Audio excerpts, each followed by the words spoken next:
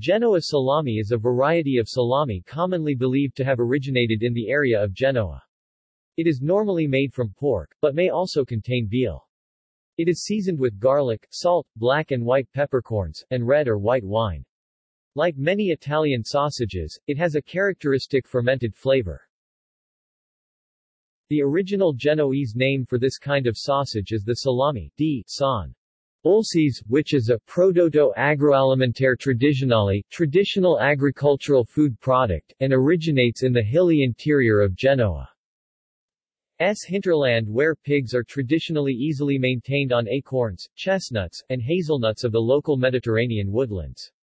Being pressed between the sea, hills and the mountains, Genoa traditionally had no plains on which to raise cattle, so in traditional Genoese cuisine, pork features rather heavily as a readily available substitute.